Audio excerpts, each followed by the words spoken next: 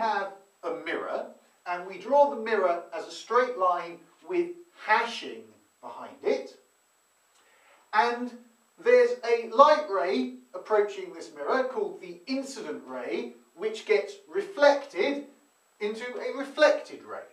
Now, at the point of reflection, we have a normal line, and the angle of incidence is drawn between the incident ray and the normal, and the angle of reflection is drawn between the reflected ray and the normal, and the angle of incidence I equals the angle of reflection R.